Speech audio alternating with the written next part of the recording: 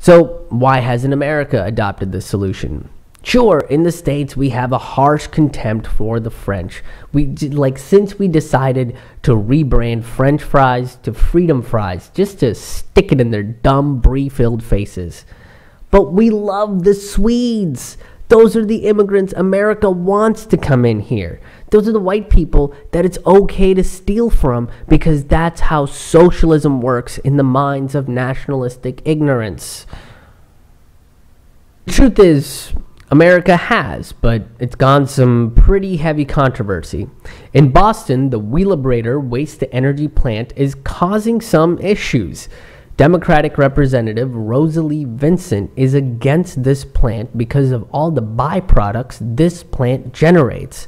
From heavy metals and ash that's dumped into adjacent landfills, this plant should be called a waste-to-energy-to-waste plant. That redundancy is beautifully American.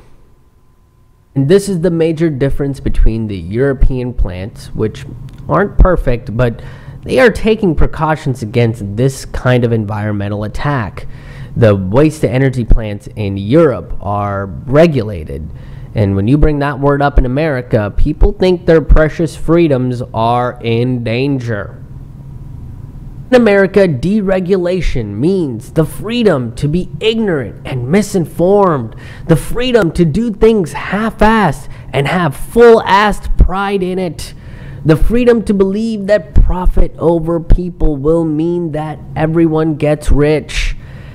Everyone getting rich while we're all suffocated by the air we poisoned means nothing.